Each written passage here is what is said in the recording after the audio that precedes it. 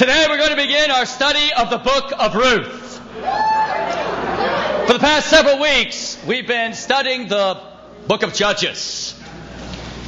And in earlier times, the canon of the Bible actually put the book of Ruth at the end of the book of Judges. So it's quite natural for us to be able to study this book at this time.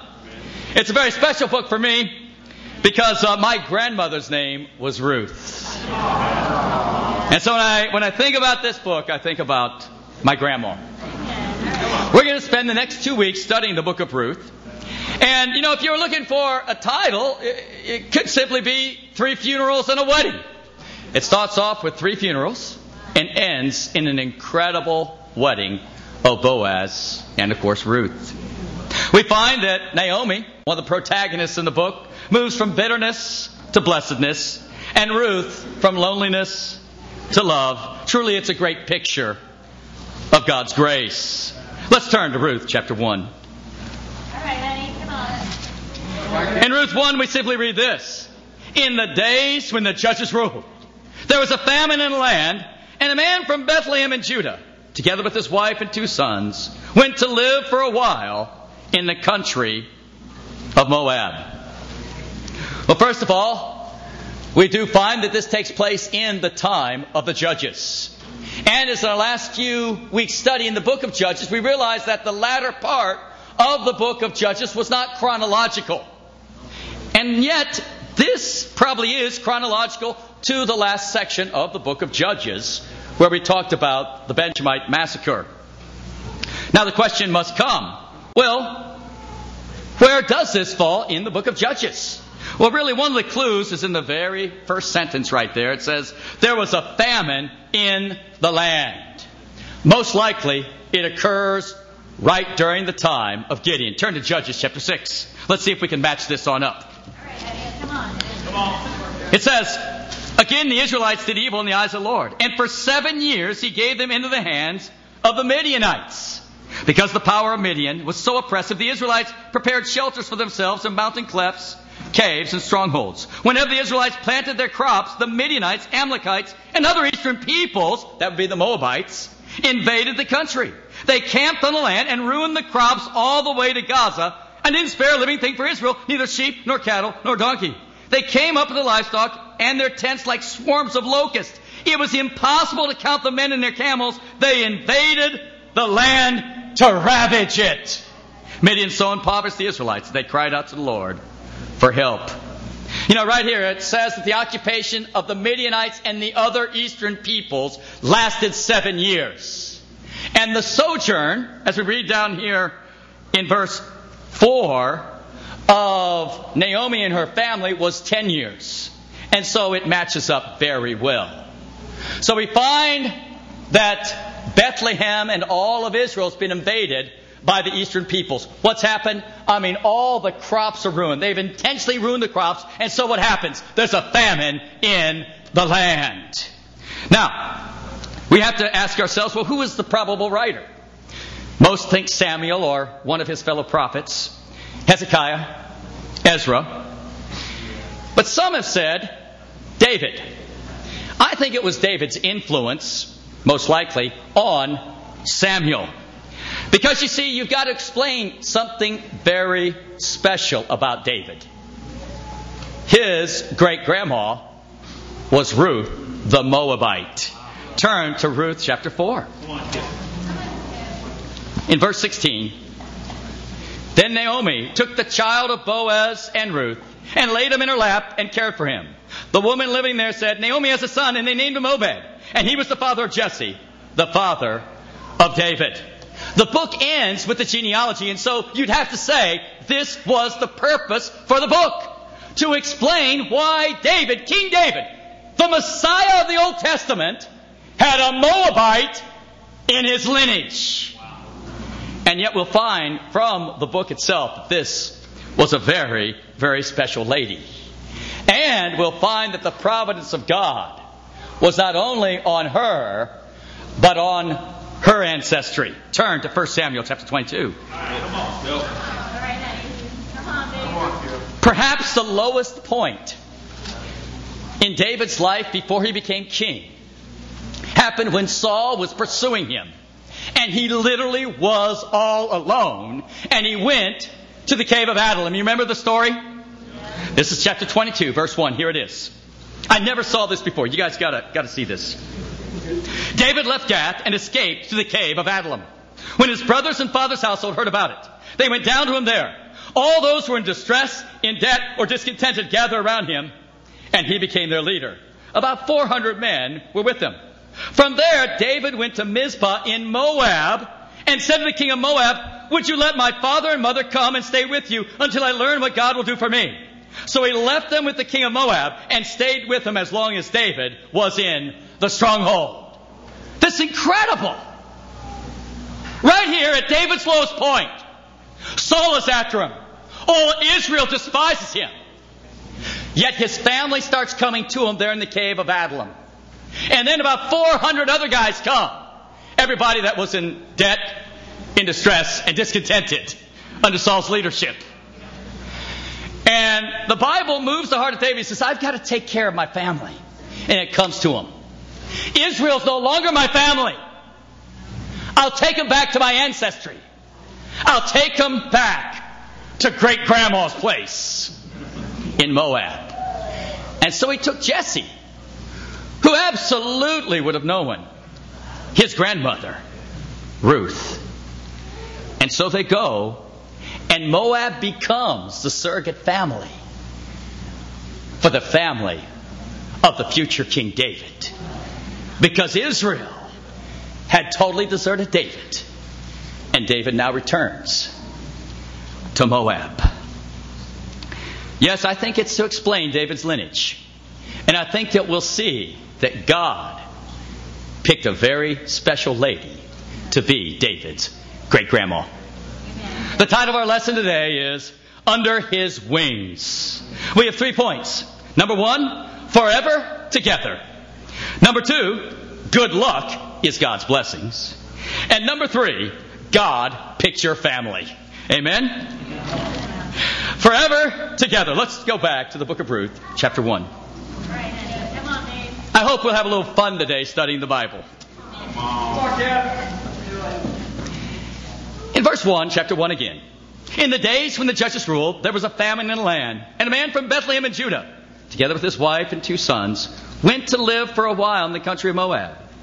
The man's name was Elimelech, his wife's name Naomi, and the names of his 2 sons were Mahlon and Chilion. They were Ephrathites from Bethlehem, Judah, and they went to Moab and lived there. Now Elimelech, Naomi's husband, died, and she left with her 2 sons. They married Moabite women, one named Orpah and the other Ruth. After they lived there about 10 years, both Mahlon and Chilion died, and Naomi was left without her 2 sons and her husbands. Right here, one of the things that I think few people understand is that when Naomi and Elimelech left Bethlehem, left Israel, they were, so to speak, falling away from God. We'll find in chapter 4 that they had an inheritance in Israel, land in other words. And they were leaving their inheritance. And you say, well, but there was a famine in the land. It's true there was a famine in the land, but there's never any reason to leave the inheritance of God. Secondly, we find some irony in some of the names. They left Bethlehem. Bethlehem literally means house of bread. So they leave the house of bread, Bethlehem, to go to a foreign land outside of Israel. Elimelech means God is king. Naomi means gracious or pleasant, with the idea that God is pleasant, God is gracious. Get this, the son's name.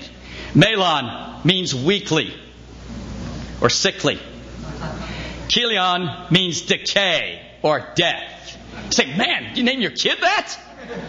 Well, historically, the Hebrews would name their kids that really surmised where they were at in life. So, one of the most famous kids, of course, is the grandson of Eli. His name was Ichabod.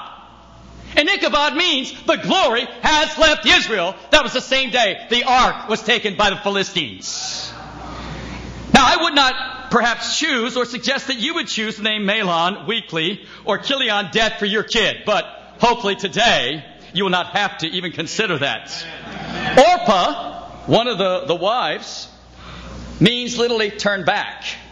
And Ruth literally means friend. Isn't that incredible? How everybody fulfilled their destiny.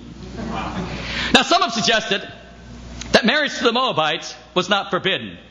And yet, after careful study, absolutely it was forbidden. You were not to marry outside of the people of God.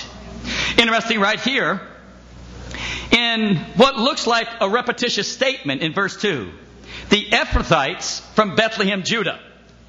Well, the old name of Bethlehem was Ephrath. So you're saying, sort of be like us saying an Angelino from Los Angeles. But it was very important because remember now, this book was originally at the end of the book of Judges. And at the end of the book of Judges, it talks about Bethlehem a lot. One of the ones was talking about the Levite that lived in Bethlehem, but he wasn't really from Bethlehem, but he lived there. That, of course, was Jonathan, the grandson of Moses, who becomes a false preacher up in Dan. You remember that? And the other one, of course, got his concubine from Bethlehem right there. And so what the writer's really saying right here is this guy was of the family that originally got the inheritance there in Bethlehem, re-emphasizing he got the inheritance, the promised land of God. He was an Ephrathite. He was an original Bethlehem guy. Now, it's interesting, I think, right here, this next statement, verse 6. It says, when Naomi heard Moab, that the Lord had come to the aid of his people by providing food for them, Naomi and her daughters-in-law prepared to return home from there. Wow, this is incredible. God did provide for his people in Israel. And of course, we know the story of Gideon right here. And it reemphasizes all the more that by leaving Israel and living in Moab, they had left God.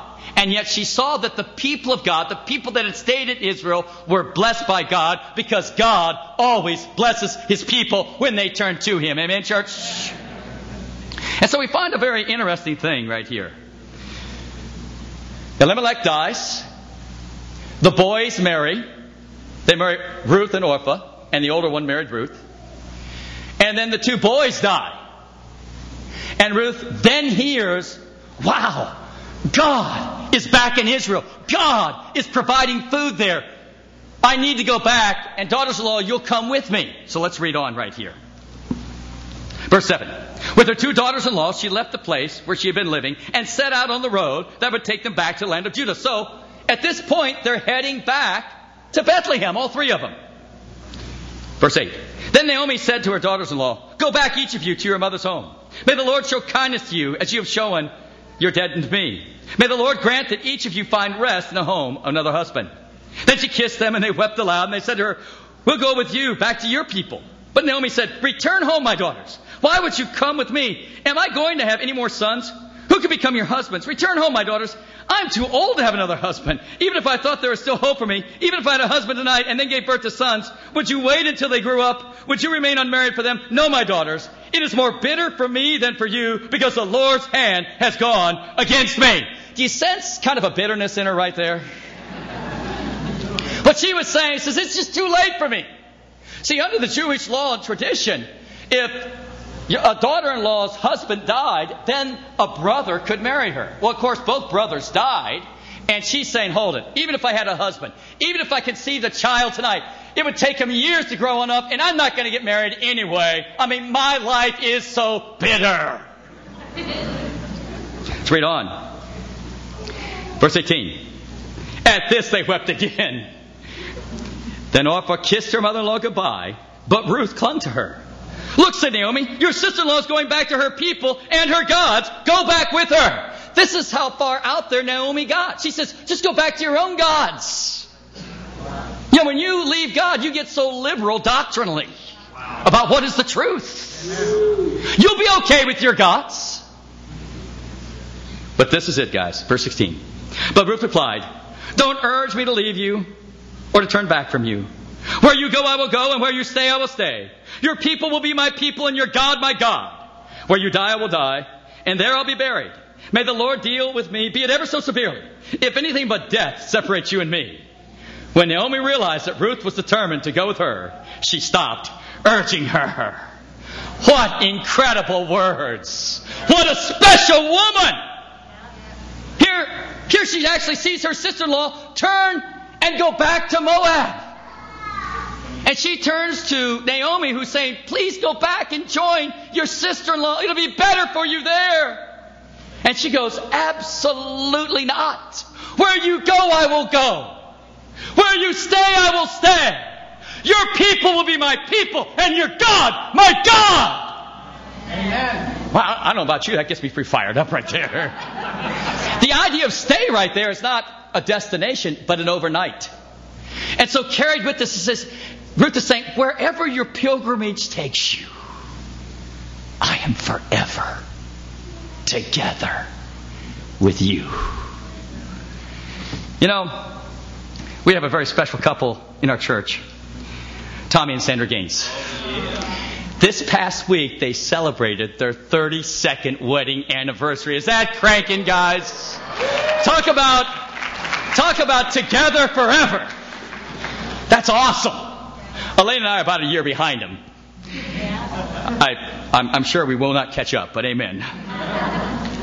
You know, the exciting thing that we see right here, though, is we see that even with Naomi bitter towards her situation, she is still of a mind that she has to return to Israel. She has to return to God. Even Ruth understands that to return to Israel is to return to the God of Israel, to the people of Israel. She says, listen, your people will be my people, and your God, my God.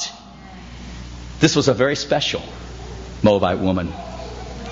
You know, we've been having a lot of fun in our first principles class. Amen, class? And I'm really proud of all the people. And yesterday we studied out in the discipleship study really what was in the heart of Ruth. You know, Jesus said in Luke chapter 14, He says, if anyone would come after me, he must hate his father, his mother, his wife, his brother and sister, yea, even his own life, or he cannot be my disciple. And we talked about that the word hate was not animosity, because the Bible talks about honoring your father and your mother and loving your enemy. But it does mean the degree of loving less. And right here we see that heart inside of Ruth. She says, listen, I will love your God and I will love your people more than my gods, more than my people. This is the vow I am making. You know, it was really cool. Last week we had the Hollywood House Church. And DJ did a fantastic job preaching, as he always does. And it was so powerful to see Damon and Vicky restored to the Lord.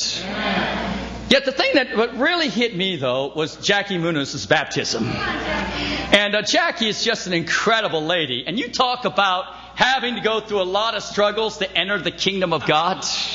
That was Jackie. But here's what she had to do. She had to make the decision. I am going to follow God, no matter what anyone in my family thinks.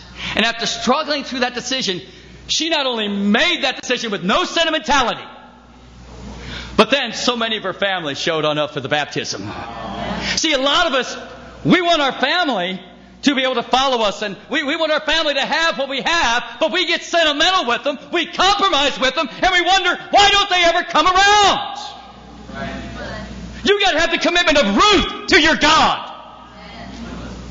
You have to have a sense that no matter what happens, God will be your God and God's people will be your people. Amen. Because only when you have a position of total commitment will you be able to bring people from a position of compromise to your position. Anybody that tries to compromise people to commitment will always fail.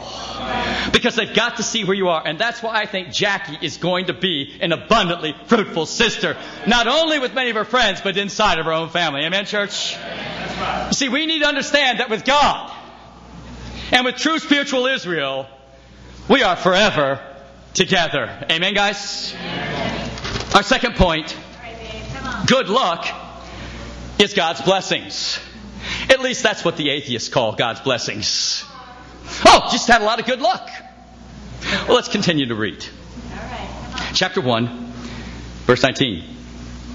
So the two women went on until they came to Bethlehem. I love the King James Version right here. It says, and so the two women trudged on. You see them going like this. Until they came to Bethlehem. When they arrived in Bethlehem, the whole town was stirred because of them. And the women exclaimed, "Could this be Naomi?" "Don't call me Naomi," she told them. "Call me Mara, because the Lord Almighty has made my life very bitter. I went away full, but the Lord has brought me back empty. Why call me Naomi? The Lord has afflicted me. The Almighty has brought misfortune upon me." So Naomi returned from Moab, accompanied by Ruth the Moabitess, her daughter-in-law, arriving in Bethlehem as the barley harvest was beginning. Well, you know, if you understand the names right here, it's pretty humorous. She comes on in the city, and her looks hadn't changed that much in 10 years, which is better than some of us. But hadn't changed. Everybody goes, "Oh, it's Naomi. It's Naomi." And of course, her name means pleasant. Pleasant is God. And so she hears in the crowd all the whispering, "It's Naomi. It's Naomi." She goes, "I am not Naomi. I am Mara." And Mara means bitter. Don't call me Naomi. I'm bitter, and I enjoy it.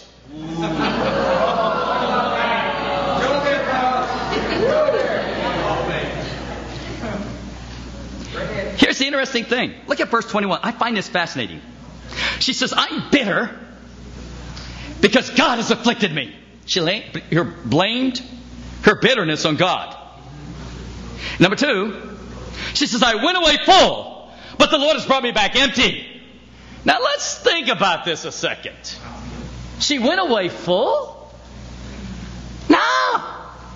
She went away from the land of God, where in time, in 7 short years, God would deliver them through Gideon and give them plenty of food. She left with nothing but trying to leave the famine. And you may leave a famine, but you can never leave God or death. And so when she got in the land of Moab, she lost her husband and her 2 boys. But her view was, man, I left full and I return empty. She's forgetting she was coming back to Bethlehem, the house of bread.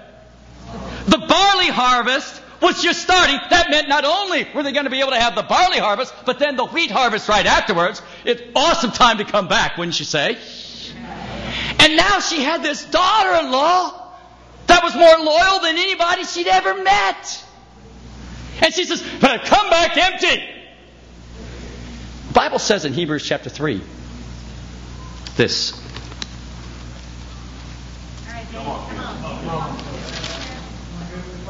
"See to it, brothers," in verse 12, "that none of you has a sinful, unbelieving heart that turns away from the living God. But encourage one another daily, as long as it's called today, so that none of you may be hardened by sin's deceitfulness." See, the sin of bitterness had deceived her. She looked back at leaving Israel and going to Moab. I was full. No, she wasn't. And so many people, when they leave God, when they leave the Lord, they go back, man, I had it so rotten back then. It's like the Israelites, when they left Egypt, they go, "Man, Egypt was such a great spot."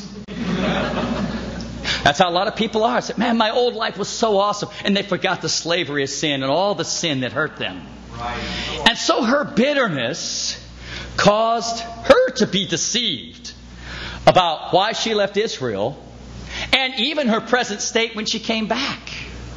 See, I think we've really got to ask ourselves, and I appreciate Chuck getting on up there and just getting open. Say, even though we're all in Israel today, is there any bitterness in your heart?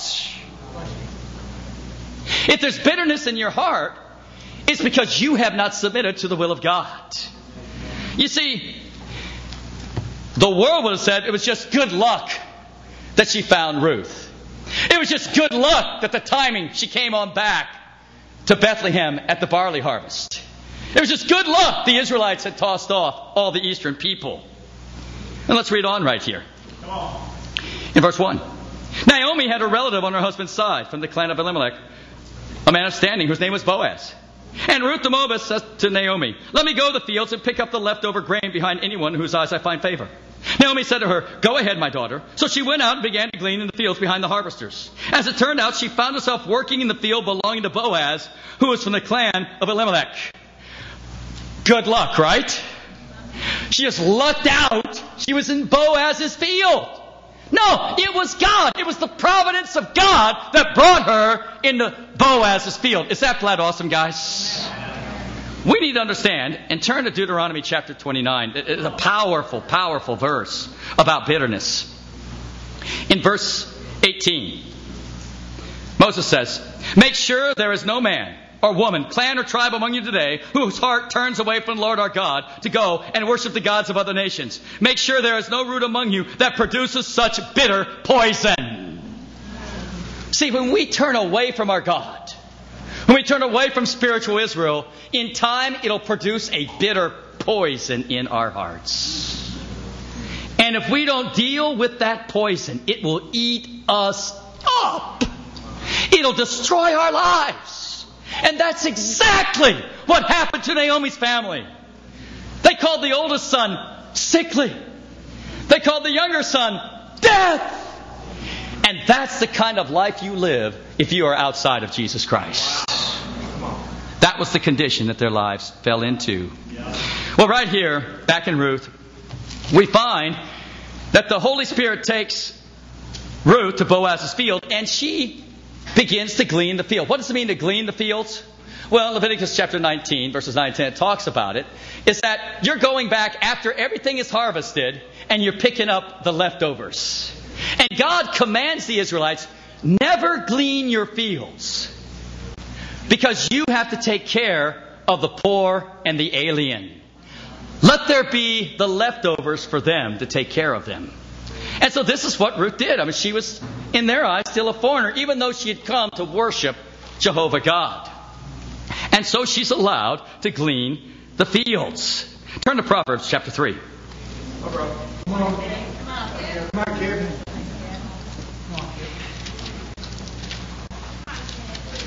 In Proverbs 3, we really see the kind of heart that Ruth had. Trust in the Lord with all your heart and lean not on your own understanding. In all your ways acknowledge Him, and He will make your path straight. Do not be wise in your own eyes, and fear the Lord and shun evil. This will bring health to your body and nourishment to your bones. Honor the Lord with your wealth and with the first fruits of all your crops. Then your barns will be filled with overflowing, and your vats will brim over with new wine. God says, when you turn to me, I'm going to take care of you. But if you don't turn to me, I'm not going to take care of you. That vow is broken because you broke the vow, not God. Right here, God begins to take care of Ruth, and we'll see in a few minutes, and Naomi. He was taking care of Boaz because all these people had turned back to God. You know, one of the things I really want to commend the church here. We had our devotional on giving a couple weeks ago. And we just laid it on out that in order to be a congregation that is self-supporting, we have to give about $9,000 to $10,000 a week, and we have to have a special Thanksgiving contribution or to cover everything, and then we should be good to go, as all mission plantings do. Well, I was very pleased. I mean, our giving just in 1 week's time went up way over $1,000, $1,200. So I want to commend you for your generosity. Secondly, I want to really lay it on out there. Let us not stop being generous, but let's begin to lay aside for the Lord the 10 times contribution or more that we can do in order to get the church self-supporting by Thanksgiving time. Amen? Amen. And that'll be truly a thanksgiving to God. Right. Amen. You know, it's kind of interesting right here. As we read on in the book of Ruth, what happens as she's gleaning. Verse 4. Just then Boaz arrived from Bethlehem and greeted the harvesters. "The Lord be with you." Boaz asked the foreman of the harvest, "Whose young woman is that?" The foreman replied, "She's the Moabitess who came from Moab with Naomi." She said, "Please let me glean and gather among the sheaves behind the harvesters." She went into the field and has worked steadily from morning till now, except for a short rest in the shelter. So Boaz said to Ruth, "My daughter, listen to me." Evidently there was a pretty big age gap right here. "My daughter, listen to me. Don't go and glean in another field, and don't go away from here. Stay here with my servant girls. Watch the field where the men are harvesting and follow along with the girls. I've told the men not to touch you. And whenever you are thirsty, go and get a drink of water from the jars the men have filled. At this she bowed down with the face to the ground. She exclaimed, "Why have I found such favor in your eyes that you notice me, a foreigner?" Boaz replied, "I've been told all about what you've done for your mother-in-law since the death of your husband. How you left your father, your mother, your homeland, and came to live with a people you did not know before. May the Lord repay you for what you have done. May you be richly rewarded by the Lord, the God of Israel, under whose wings you have come to take refuge." Now, at this point, I think Boaz already likes her. So he's kind of helping her on out. And he offers her water, and he extends his graciousness to her. And then we have kind of almost a benediction right here. He says in verse 12, "May the Lord repay you for what you've done. May you be richly rewarded by the Lord, the God of Israel." So the writer's trying to say, hold it, this woman deserves the blessings of God. He says, "May the God of Israel, under whose wings you come, take you refuge." Now, for a lot of us, we go, under whose wings? I don't understand that. Well, believe it or not, it's used 3 times in the book of Psalms. But the real understanding of it comes when we understand the ark of God. Go back to Exodus chapter 25. Wow, come on, Kevin. Now, a lot of you guys, the ark of God, what's that? Remember the movie, The Lost Ark? That's that ark. It's the ark of God. It's where the presence of God was. And of course, in chapter 25, is when the Lord, through inspiring Moses, tells them how to build the ark. And in verse 10, we simply read this. "Have them make a chest of acacia wood, 2.5 cubits long, 1.5 cubits wide, and 1.5 cubits high." Okay, so that's the dimensions of it. Drop down to verse 16. "Then put in the ark the testimony which I gave you." This is the book of the law. Verse 17. "Make an atonement cover of pure gold, 2.5 cubits long, and 1.5 cubits wide." In other words, make a covering. "And make 2 cherubim, 2 angels, out of hammered gold at the ends of the covers. Make 1 cherub on one end, and the second cherub on the other. Make the cherub of one piece with the cover at the 2 ends. The cherubim are to have their wings spread upward." Can you kind of picture that? The 2 angels will face each other, and the wings are spread upwards, overshadowing the cover with them. The cherubim are to face each other, looking towards the cover. Place the cover on top of the ark, and put in the ark the testimony which I will give you. Therefore, above the cover, between the 2 cherubim that are over the ark of the testimony, I will meet with you, and you all my commands for the Israelites. So, you have the chest, the ark. They make the cover. You have the 2 angels facing each other on the cover with their wings spread upward. And right here, the Lord inspires Moses saying, when I meet with you, I'm going to meet with you right underneath the wings of the cherubim. And so he's talking about this intimate relationship with God. And so, when Boaz tells Ruth, "May the Lord have you under his wings," he's saying, may you forever be in an intimate relationship with God, because there's no more secure place to be than that. Amen, church? You know, when I think about coming under the Lord's wing, I have to now think about Chuck and Terry Roy. You got a chance to meet Chuck here just a few minutes ago, and you see his heart for God. And it's really pretty incredible. Chuck was baptized in 1999. And he came in the kingdom with a lot of baggage, like a lot of us. At that point, he was in his 3rd failed marriage. When he met Terry, still was married technically. And she had already had 2 failed marriages. And I asked them if I could share this today. They said, "Well, I'll just share anything. It'll probably help somebody out there." And only after seeing that a 4th marriage for him, a 3rd marriage for her, was not what produced happiness, did they begin to really search for God. Lupe Sanchez was a friend of theirs. As a matter of fact, came to a Bible study that Chuck led. He says, you gotta talk to Lloydie. She's awesome. Well, talked to Lloydie, then Lloydie called me on up, and I had a chance to go out and visit. And we had a short 4-hour Bible study just talking about what it meant to follow the Lord. And then, of course, you heard about Victor coming. And, the Lord always sends into our lives exactly the right guy. You know what I'm talking about? If He sent Victor Gonzalez into your life, you really need a lot of work, Chuck. Amen? But what's so incredible is that here in the midst of his fourth marriage, God sends in a person to give him hope. To return him under the wings of God into that intimate relationship. And today you got to hear that testimony. What's equally exciting is at the end of the service, Tara will be coming forward and she's going to be baptized into Christ. You see, here's what we need to understand. There is no sin. There is nothing we can do that God will not forgive if we are willing to return to Him. And though our lives may seem a mess and it may seem like we can't straighten it on out, and let me tell you, you can't. God can straighten it on out and fix it on up and heal it on up. Is that exciting, guys? You see, for Naomi, she looked at the situation. She says, man, I'm so bitter returning here.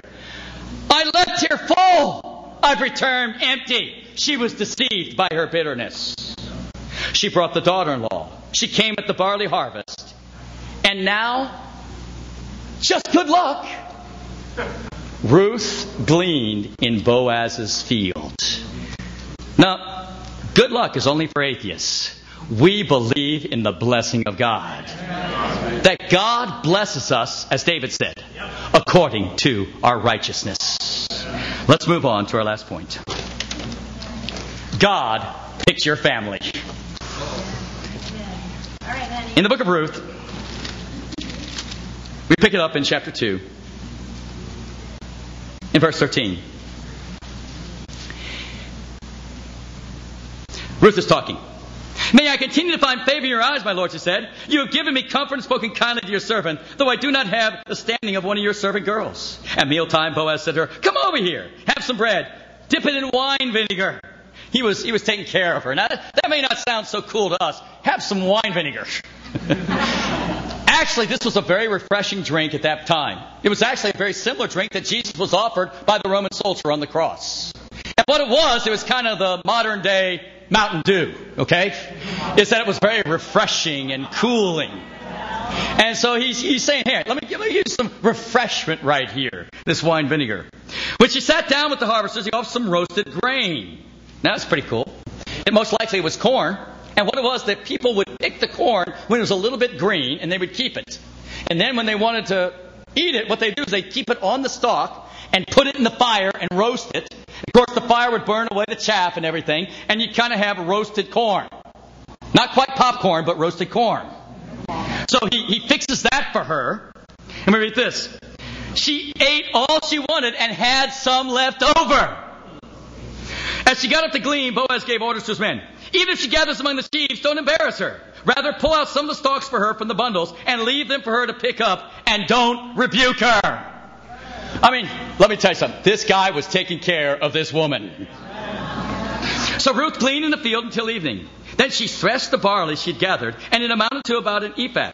She carried it back to town, and her mother-in-law saw how much she'd gathered. Ruth also brought out, and she gave her what she had left over after she'd eaten enough. Her mother-in-law asked her, where did you glean today? Where did you work? Blessed be the man who noticed you. She knew something happened that day. How much barley, was this? It was a lot. We understand from Exodus chapter 16 that an omar was basically a man's portion of food. An ephah is 10 omars, okay? So she's ground up enough food for 10 guys to eat. So she's done this from gleaning now. So when Naomi sees her coming back with all the stuff, she goes, whose field did you glean in? Somebody noticed you today. Then Ruth told her mother-in-law about the one at whose place she'd been working. The name of the man I worked with today is Boaz, she said.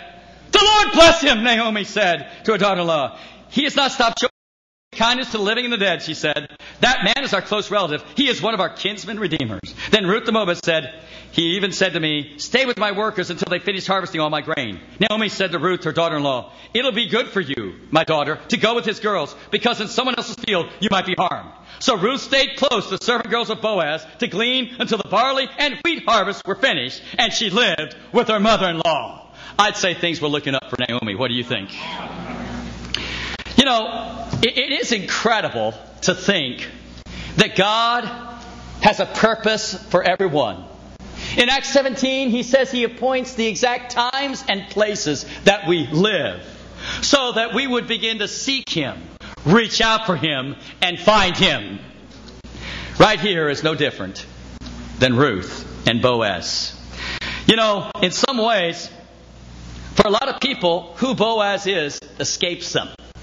But let's look at another genealogy and see if we can figure out who this dude is. Let's go to Matthew chapter 1 in the genealogy of Jesus.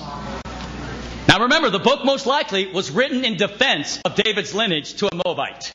And she was quite a woman, and she was totally converted to Jehovah God, was she not? Now, we also remember from Matthew 1 that David was special because he is in the lineage of Jesus. Matthew 1 talks about the lineage of Jesus. It talks about all the men in that lineage except for 5 women. In verse 3 it says Judah, the father of Perez and Zerah, whose mother was Tamar. Tamar conceived those twins through incest with her father-in-law. But she was in the lineage of Jesus. Verse 5, Salmon, the father of Boaz, whose mother was Rahab, the prostitute. Boaz's mom was Rahab. Wow. So in the lineage of Jesus we have a prostitute. Boaz, the father of Obed, whose mother was Ruth. We have a Moabite. Verse 6, David was the father of Solomon, whose mother had been Uriah's wife. Couldn't even mention the name Bathsheba, the adulteress. And the 5th woman, verse 16. And Jacob, the father of Joseph, the husband of Mary, of whom was born Jesus, who is called Christ. In the eyes of the world, she was a single mother. This was the lineage of Jesus. These were the women that God wanted to show, I care so much about you. I want to genetically weave my son from who you are. See, Boaz was a very special man. Can you think about it? His mom was Rahab the prostitute. Here was a woman that knew so many men, and yet because of her faith turned to the God of Israel and delivered into the hands of the Israelites the city of Jericho. One of their greatest victories. And now Boaz stands in the lineage not only of David, but the lineage of Jesus. See, it wasn't by chance that Ruth wandered into that field.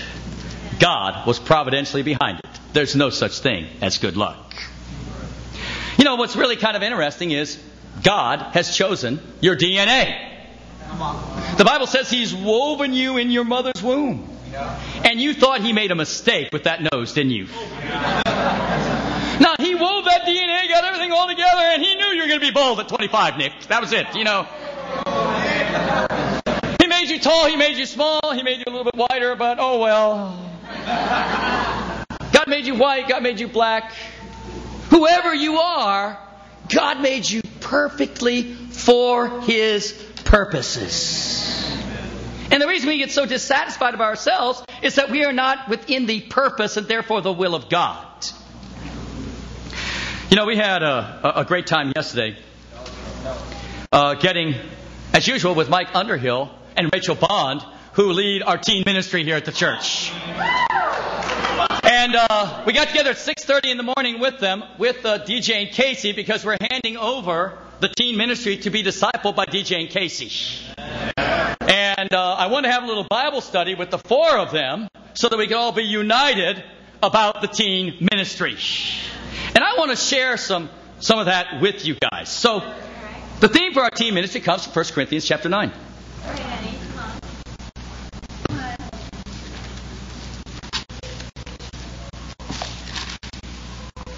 In verse 19, Paul writes, though I am free and belong to no man, I make myself a slave to everyone to win as many as possible.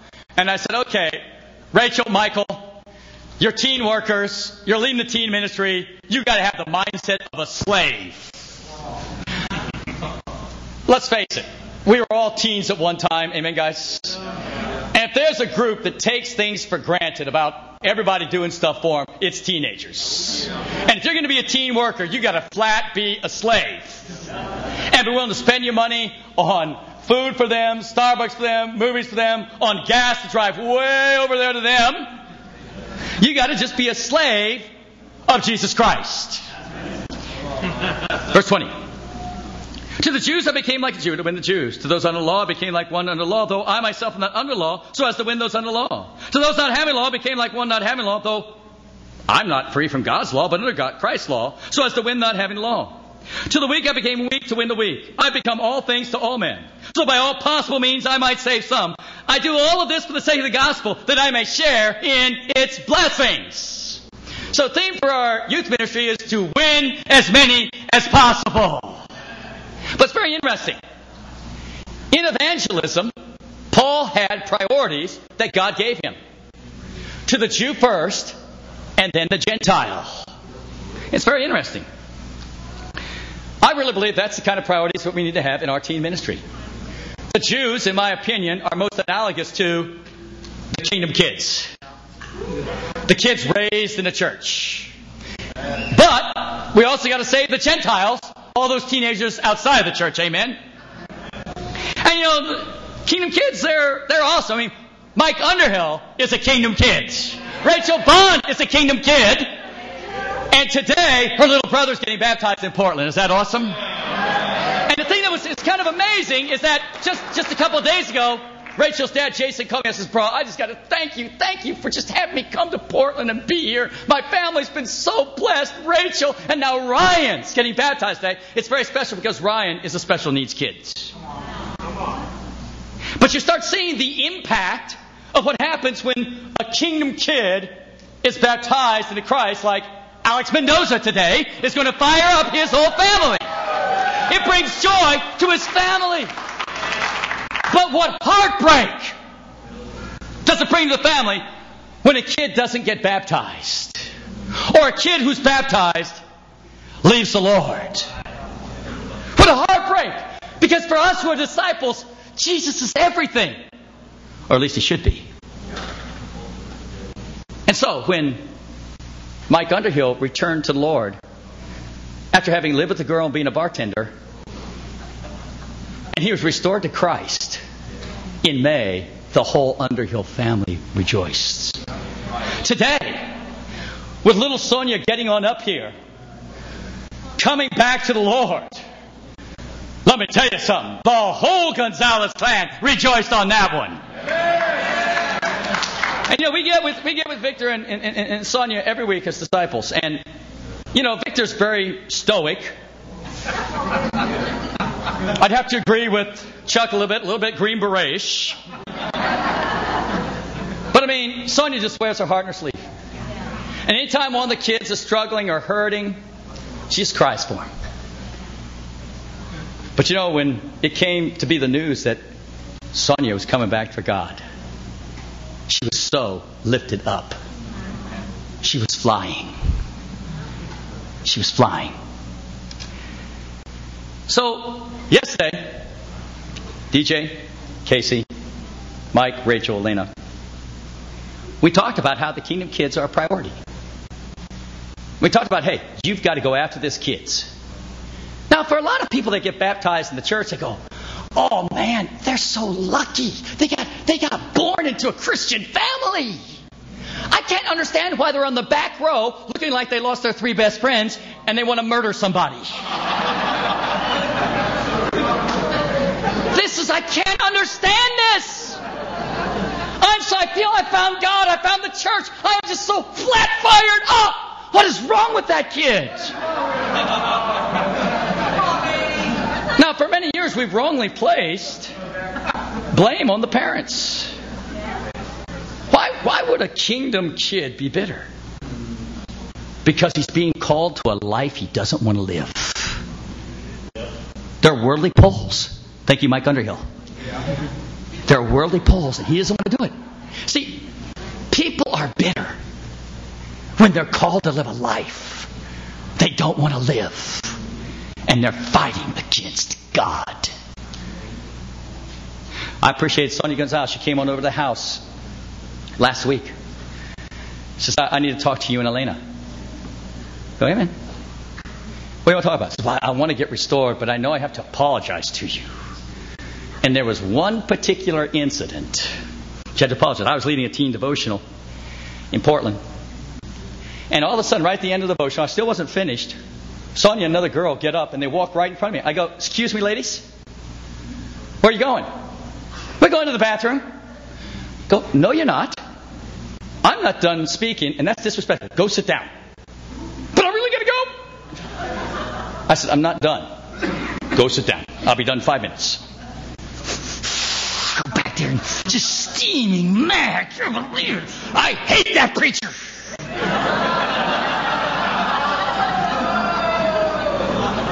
But there got to be some lines right there. You know what I'm talking about, guys? But on the other hand, we got to learn as a church to love the kingdom kids. Even when they don't want to be hugged or loved or cared for. Because God is still at work in their life. And God is coming to get them. And in His providence, He's going to have them wander into Boaz's fields. Or maybe He'll have them wander into a bad field. And they'll go, man, I really need the Lord. But God is at work. And we need to have a conviction, guys. There's a church. We're going to love these kingdom kids into the family of God. Number 2, we're still going to go after the Gentiles. We're going to go after all these young people out there that are just so enslaved to sin. What a tough time not to be with God in your teen years. Are you with me right here? See, we need to have deep convictions about what it takes. For those in the church here that are hurting because your child is not yet baptized or your child has wandered away from God, the worst thing you can do is give in. Be solemn. Be bitter. Because you're saddened by that situation. You have got to celebrate Jesus Christ and live the kind of life that eventually your kid goes, daggone it, I want to be just like you. It was kind of cool. Yesterday at First Principles, we had a little extra time because Saturday. And the group that's been doing the best is the campus and teen group that Aurora leads. And I think they call it something like the Fearless Flame Quenchers. Fearless Flame Quenchers. So I said, okay, let's have these girls come on up right here. And we'll exclude Aurora right here. But I kind of put them on the spot and I said, okay, girls, tell me what your idea of the perfect Christian husband is going to be. Oh man, there's some real uptightness right there. And Sonia's going, not me first, not me first. I go, okay, we'll start at the end. So I went all the way through, and they just shared who it was. Finally, we get to little Sonia. And she goes, my idea of the perfect Christian husband is a man just like my dad. Now, beforehand, there were battles. And there was bitterness. She didn't want to live that life. And she was resentful that she had Victor and Sonia for a dad. How dare God place me in this family? I don't want to be a Christian right now. But I appreciate Victor and Sonia taking their stand joyfully for Jesus Christ, remaining faithful parents, and now their daughter wants a husband just like Daddy. See, we've got to learn to persevere. God has picked our family. Turn to one last scripture that I showed them yesterday, talking about the teen ministry. This is super encouraging. Romans chapter 1. All right, honey, come on.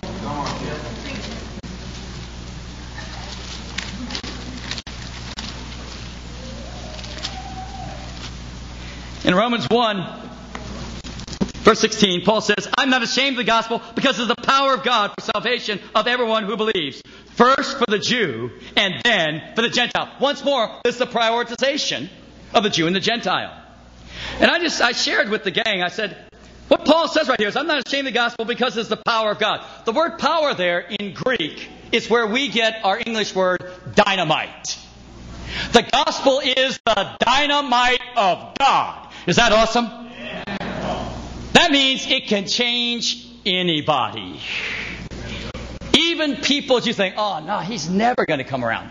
No, she'll never come around. She'll never change that bitterness. He'll never change. Let me tell you something. Put the dynamite of God in there. It'll change anybody. That's how powerful the gospel is. But we need to have a deep conviction that no matter who we are, whether we were put into a Christian family, a good family, or maybe a very bad family, God purposed you in that family. Right. He put you there for a reason, to be shaped, perhaps even over time, even to be injured. So you could relate to a certain segment of society out there and be a testimony that the gospel can heal you. And we need to appreciate that God made us perfectly. And that God has a plan to prosper us and not to harm us.